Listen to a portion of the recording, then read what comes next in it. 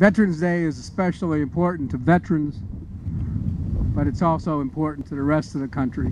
Today's keynote address, our featured speaker, will be given by Dave Maturin, who is the current chairman of the Kalamazoo County Board of Commissioners, on which he has served for 10 years. Dave is an Army veteran, having served during the Vietnam conflict or war, but not in Vietnam.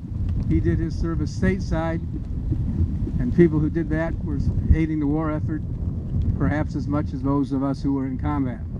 It's my privilege to present Dave Maturin. Thank you for that introduction. Fellow veterans, families, and friends, I thank you for the opportunity to make this brief address today on what is one of the most hallowed days in our country's calendar.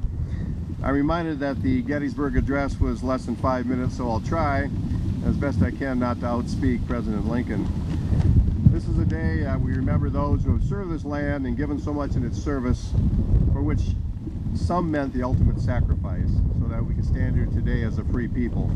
So with the gratitude of a grateful county and nation, to those veterans and families who are in attendance today, we thank you for your service and sacrifice, and let us hold dear in our hearts those who have placed duty and country before themselves and paid the ultimate price, so that we as Americans can enjoy the liberties for which this great country stands.